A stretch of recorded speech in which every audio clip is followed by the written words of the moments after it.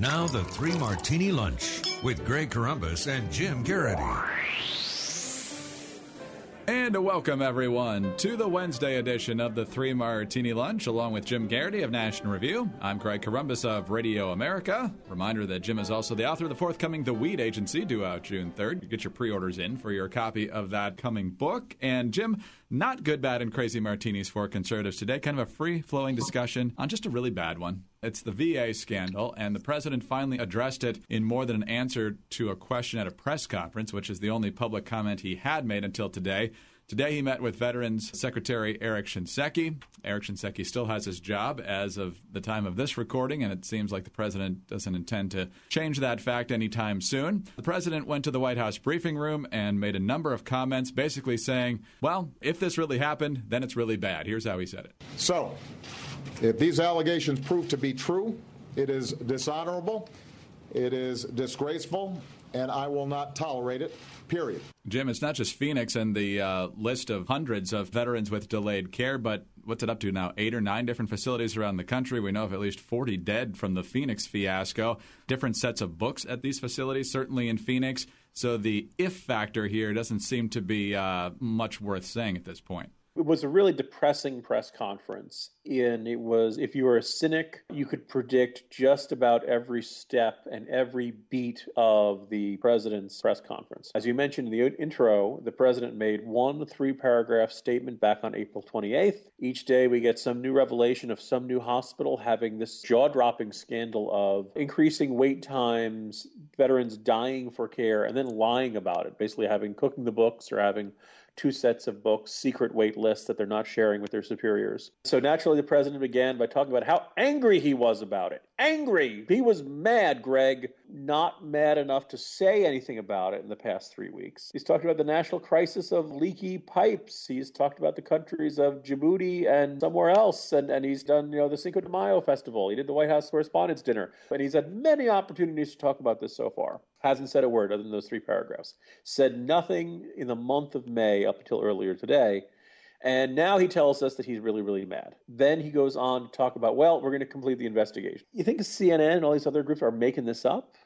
It's been reported in too many different places. You said 8 or 9. The Washington Examiner's done a fantastic job on this, and they were writing about this back in 2013. But they have a fantastic map that basically says, look, there have been all kinds of issues from one place to another. Patient deaths at the VA hospital in Memphis, patients getting addicted to narcotics at the Hampton, Virginia one, Gainesville, Florida. There's a secret wait list of more than 200 patients seeking mental health care. It just goes on and on. And so I'm looking at this map. I think it's like maybe 18 or 19, all having these sorts of issues of secret wait lists and various other problems. Doctors saying they renewed prescriptions for narcotic painkillers for patients they'd never seen.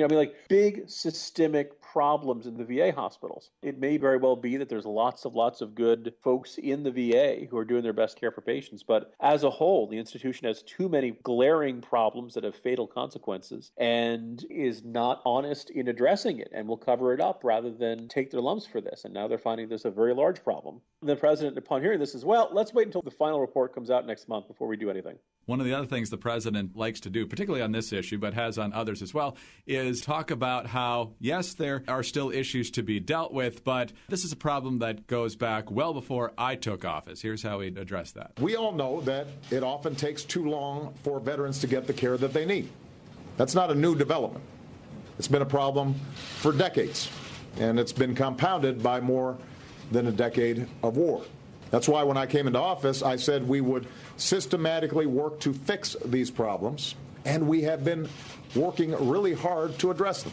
Jim, they've been working really hard, but working really hard and promising to address things doesn't actually equal addressing them. No, those of us on the right side of the aisle have said for a really long time that you can't solve a problem by throwing money at it. And in fact, that generally sometimes makes things worse. VA funding has grown nearly 70% over the last 5 years. This is not an issue of money. This is an issue of staffing, an issue of management, an issue of basically accountability. That when the wait lists get longer, the people in charge of each individual VA hospital and VA office have 1 or 2 options. They can be honest about it, saying, hey, our backlogs are getting bigger. We know we've been told to reduce them, to work faster, to cut down that backlog, but we're failing to do it. And then they can ask for more resources, but we're spending way more money than we used to, but the results are going in the wrong direction. But instead of doing all that, they covered it all up. They basically said, no, we are making progress, and it's great. One of the more infuriating moments of this press conference came when Obama kept citing the reduction in the caseload, the reduction in the backlog, when in fact, that's precisely what's in dispute here, that it actually has gotten much, much worse. And in fact, there's a considerable argument and some statistics put forth by the Washington Examiner saying that actually, no, wait times are up, the backlogs are up.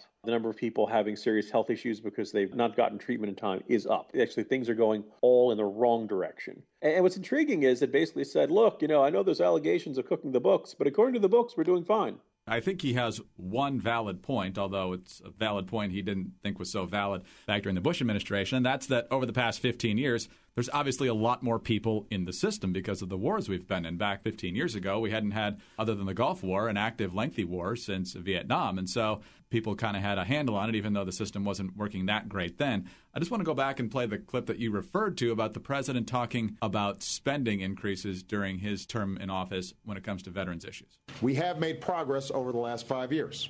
We've made historic investments in our veterans. We've boosted VA funding to record levels, and we created consistency through advanced appropriations so that veterans organizations knew their money would be there regardless of political wrangling in Washington. And, Jim, I think there's bipartisan agreement that if there's anything that we should be spending taxpayer dollars on, it's care for our veterans. To what extent do you think that quote right there kind of gives us a window into the liberal mindset that if we're spending money on it, then the problem must be going away? Reagan used to say something, the problem with our liberal friends is not that they're ignorant, the problem is that they know so much that isn't so. When Shinseki came in, he set a very high standard. He said, look, every disability claim will be processed within 125 days with 98% accuracy. And boy, if that were the case, that'd be fantastic. But it's not. It used to be 4 months when he was sworn in back in early 2009. By 2012, they were averaging 9 months. 70% of the 900,000 claims for initial benefits were considered backlog, meaning older than 125 days. I mean, think about it, that's 4 months before anybody even starts moving on your application for benefits. Just a untenable situation here. And these have all been covered at the time. Very often they get covered in the local press or not necessarily the big time papers. But as a result of that, the local editorial boards have been scathing on this. And it only comes to the attention of the president once CNN starts reporting it, once you start seeing it on the front page of the New York Times. Shinseki has his awful performance in Capitol Hill saying, nobody's madder than me, but we're working on it. And unsurprisingly, we have no reason to believe that this review is going to make any bigger change than the one that was implemented at the IRS, than the one that was implemented at the State Department after Benghazi, than the one at the NSA after the NSA revelations came out, or at the HHS after healthcare.gov totally failed. I mean, this is a pattern of failure in government under President Obama, and it keeps happening over and over again, and he never learns from it. He never reevaluates the way he sees the world. Everything basically comes down to lack of money or those mean Republicans. And you can kind of tell in this thing, he was really irked that there was no partisan angle for him to play on this. He kept warning everyone else not to play politics with this. Well, I think what he defines as playing politics is criticizing him. And then finally, the last part that was just so galling is he kept emphasizing how important this issue is to him and how this is one of the driving causes of his presidency. Well, when this happens on your watch, how can you still say veterans care is one of the driving causes of your presidency? That's a rhetorical question, Greg. I don't expect you to answer that. And then it comes down to, if this had been a veteran here, a veteran there, maybe they got confused on how the system worked. But we've got hundreds, probably thousands of veterans, certainly with the backlogs, and certainly hundreds when it comes to the corruption and the secret lists and the cooked books here. Basically, by saying, if in fact this is true, kind of diminishes your trust in their story of what's happened to them. During the press conference, a lot of people having, variations of, hey, veterans, if you like your health care, you can keep your health care. Once we've seen this much large-scale mendacity from this administration, it really makes governing very hard because no one has any reason to believe anything they say when they say they're going to take responsibility, they're going to fix this, they're going to address this.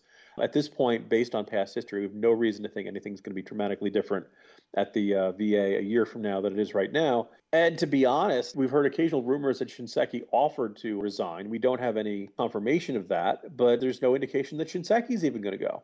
And if you can have this happen on your watch and not lose your job, what does it take It's one of the reasons we felt the need to scrap our format for today, Greg, that we can laugh at a lot of the problems of Washington, but this one is just really galling, and there's very little indication this is going to turn out any differently than on the other previous messes we've seen under this administration. Yeah, and as we discussed yesterday, the inherent structure of the VA creates so many problems of its own. Just adding on the problems we've been talking about here makes it even tougher to turn around. Hopefully we'll have happy news for you tomorrow, at least in one of the martinis. Jim, talk to you then. All right. See you tomorrow, Greg. Jim Garrity of National Review. I'm Greg Corombos of Radio America. Thanks for being with us today.